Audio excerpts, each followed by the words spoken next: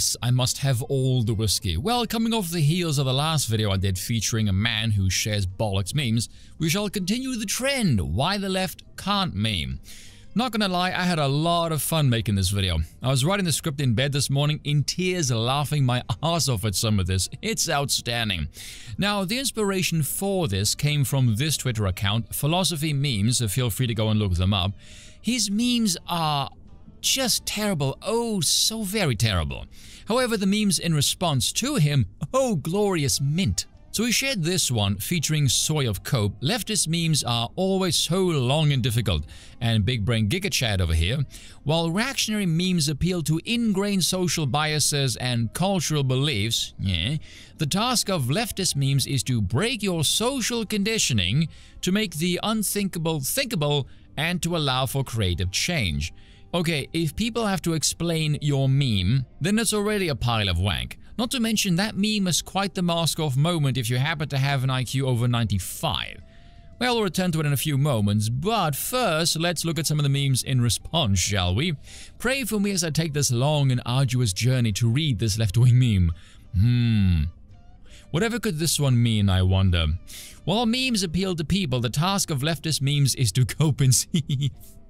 Thing too long, me no read. What's up, Duke? I respect your opinion. Meanwhile, we're all thinking, wow, that was the stupidest shit I've ever read. The last one is like a throwback to polite society. Now the left have gone so insane, we just say that out loud and laugh. Let's be real. But we're still no closer to understanding why the left can't meme. Well, luckily we have a brilliant summation from the Chans of the Four variety that sums up this particular meme to a freaking T. I don't think it's specifically aimed at this meme, but my word, it is brilliantly applicable. It's not that the left can't meme per se. I kind of disagree with that. From what I've seen, they actually can't meme. The left trying to meme is a bit like presenting a piece of fabric and calling it a shirt. Yes, it has the main component of a shirt, the fabric, but it has no competent stitching and no coherent form either, aka the words make no friggin' sense. It's that their viewpoints rely on a carefully constructed denial of reality. Yeah, because if they make it any more obvious, it'll have all the subtleties of a frying pan to your testicles, to a far greater extent than any other cults or religions they seek to supplant. Okay, that part is 100% true.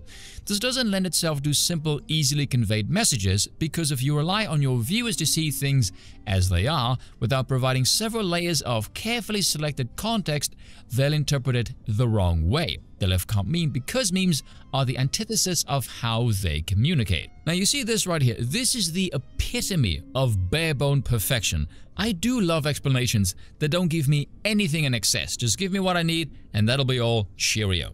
So with that in mind, let's go back to the meme and look at the layers they try to slather on.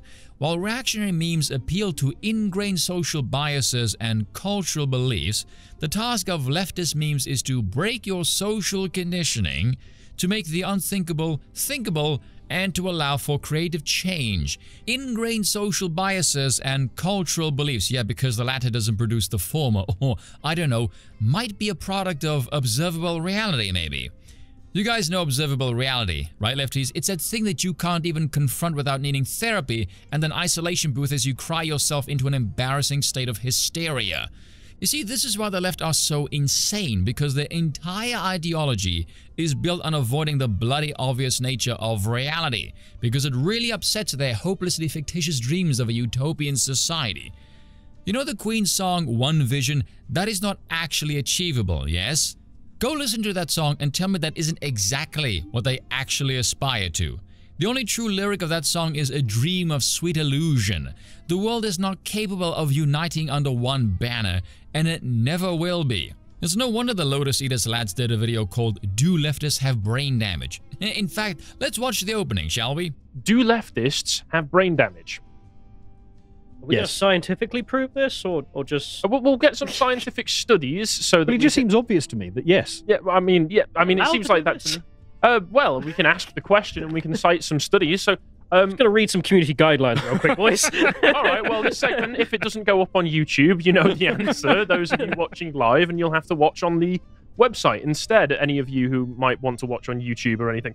Yeah, I happen to agree with Dan. The obvious answer is yes, no doubt. But we're a species built for conquest and conquer, not eternal peacetime. I'm sure somewhere Bronze Age pervert approves of that message. As for wisdom, there is wisdom in your words, man of the West. Know that I shall return east. I shall not remain there forever.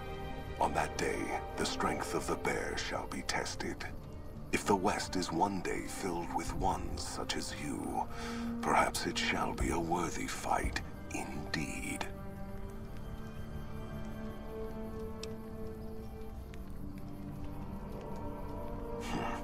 My coming would have saved you, set your people free in ways they cannot see. War would have tested them, broken the weak with its violence, yet allowing the strong to arise.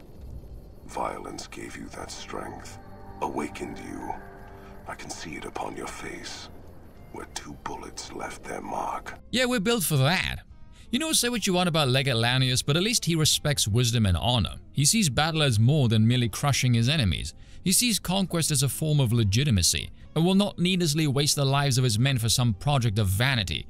He even laments Caesar's campaign in the East as one that saw an excessive waste of flesh and blood.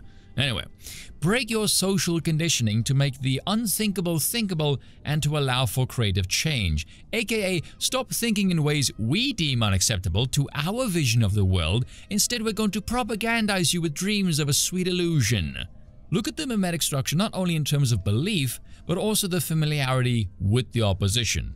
If you're a man of the right, well done, you know reality, you know standards, and most importantly, you know the left extremely well. The same can't be said of them. That lame-ass meme, you know what they mean by this. My explanation of the meme is not a revelation to you. So understanding the meme, seeing the snake oil, you know what the left is like. You know trying to explain reality to them is a futile effort. And as such, it is much funnier and far more effective to just meme them into oblivion. Meme warfare, I think you could argue, is like the inside joke phenomenon on a colossal amount of steroids. You know they're not going to ever understand it, ever. Why? Well, in my opinion, the best way to look at the left as a group, seeing as they suffer from a complete disconnection to the world in any objective sense, is to view them as a cult that's constantly high.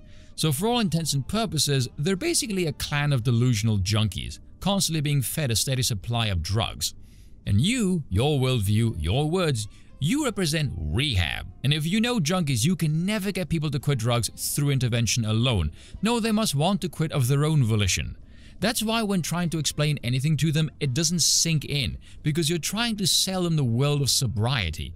So your memes are essentially mocking them for being high, and their memes in response is trying to sell you the world of the addict. And when you're constantly surrounded by everything perverted by that worldview, it does become a lot easier to say, no, we're good now, kindly get the hell away from me and go back to California. Cheers for watching, and once again, I apologize for nothing.